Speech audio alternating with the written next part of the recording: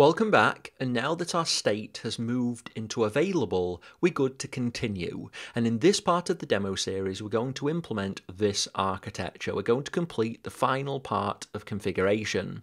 First, we're going to download the configuration file for this client VPN.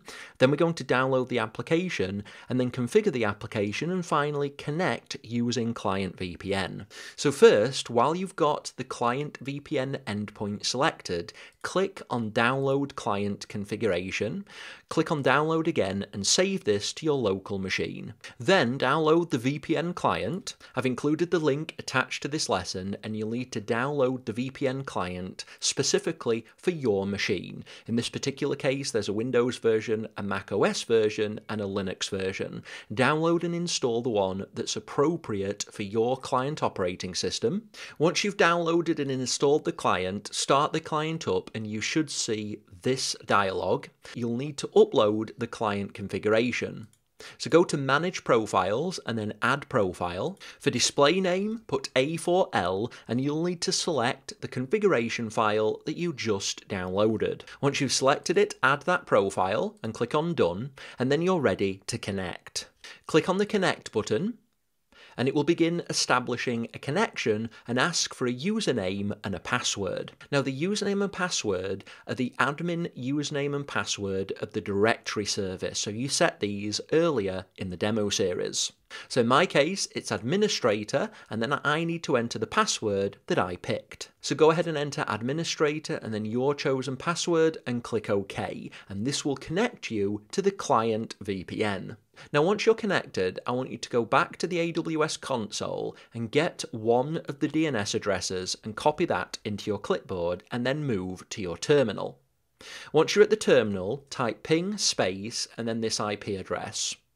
What you should see is that it times out, and that's because there's one final step that we need to perform. We need to create an authorization. Now to do that, go back to the Client VPN console, click on the Authorization Rules tab, and then click on Add Authorization Rule. For destination network to enable, we need to enter the CIDR for the Animals for Life VPC, which is 10.16.0.0/16.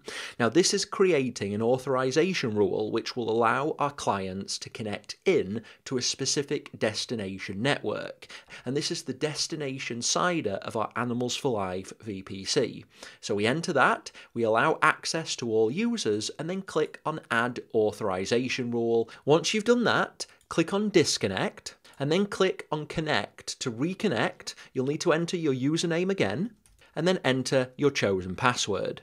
Connect to the client VPN, then go back to your terminal, and this time it should work, and that's because you're connected to the client VPN. Now we can verify that by doing one more thing. In the search box at the top, type EC2 and open that in a new tab. Click on Instances Running.